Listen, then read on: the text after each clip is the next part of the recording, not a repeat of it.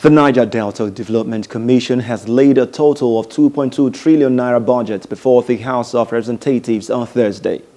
The budget will cover the year 2021, 2022 and 2023 to take care of years that the Commission operated without a board. Before laying down the budget before the committee, its chairman, Honorable Tunji Ojo, reminded the managing director and members of the board present that it is the desire of the committee that whatever budget is presented must be that takes the general interest of the people of the region into consideration. The role of NDDC is not just to provide succor, but the role of NDDC is to provide sustainability, to provide development, and to reshape the destiny of the Niger Delta region.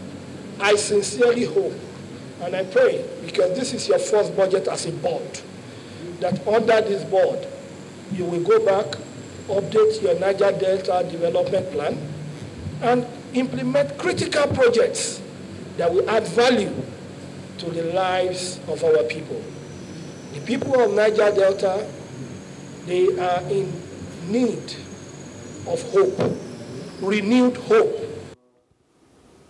In his response, the Managing Director, CEO of the Commission, acknowledged the cooperation received from the committee since the new management took over, despite meeting lots of distinctional situation which has since been corrected.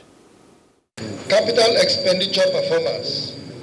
Greater portion of Commission's available financial resources were directed to completion of critical infrastructure under emergency rehabilitation of field roads in the Niger Delta and clearing of waterways in the ecological sector.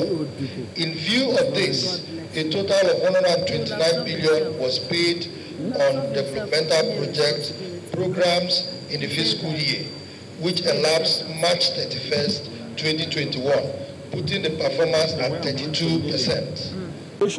That was established to bring succor to the people of the region, and we expect nothing short of that.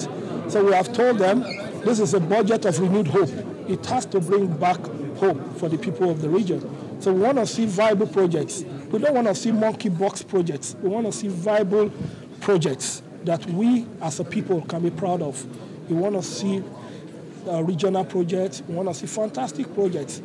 We as a people of Niger Delta must do things right. And I think they've heard that very clearly from us, that as lawmakers, we will not fail in our oversight. We'll make sure they must be accountable for every last penny, and the money must work for the people of the region.